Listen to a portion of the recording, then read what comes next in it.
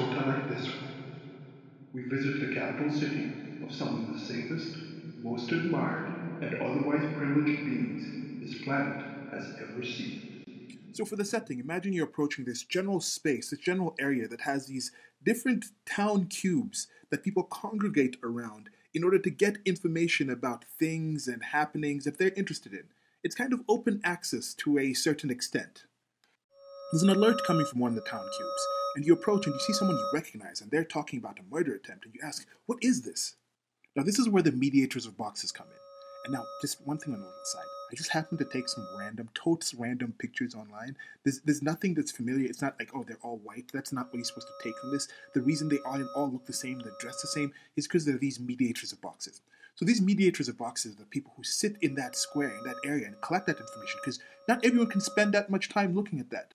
So out of the kindness of their hearts, they take the time to stay in that area and collect that information and then relay that to the people who have questions about things that may have been said in these various town cubes. And this is what they said. This is what you need to know. While she was recounting the stunning turn of events that occurred on the 6th, she was telling us about how she perceived that there was a potential attempt at assault on her life through leering. And this stunning turn of events should not be allowed to stand. Look at her. Look at how distraught she is. And to add to all this historically horrific situation, she did add that in the past she had been victimized sexually. Now, through some of the similar technology that enables these town cubes, you also have access to certain information. So you pull out your source of information, your portal into the information sphere, and you find out that, no, actually, I've heard about this story. That wasn't really the case. This was a security guard coming in to check on the location where this individual was. This guard was part of the people tasked to secure the entire complex that this individual was in. There had been a break-in a different location at a different time by some people with unknown actual reasons and intentions to be there. But this specific guard themselves had not been sent by the person that this person alluded they had been sent by. Sure, considering it's a tense situation, the guard or the individual might have been cross. He might have looked at her sternly and yelled at her and said some things like that. Sure, but objectively, the damsel's distress was not as she claims. Now enters this individual. Let's just call him Lafayette. I just picked this for some random reasons also. Totally random, not related to where I actually got this interaction from. So I'm going to do a little of an accent inflection here.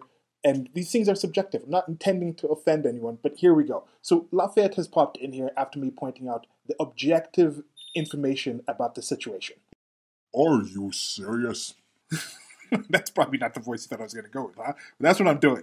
And what you need to do is possibly ask yourself why you thought I might go with a different voice over this. Because why are you assuming that people who appear a certain way are also going to speak in a certain way? Huh?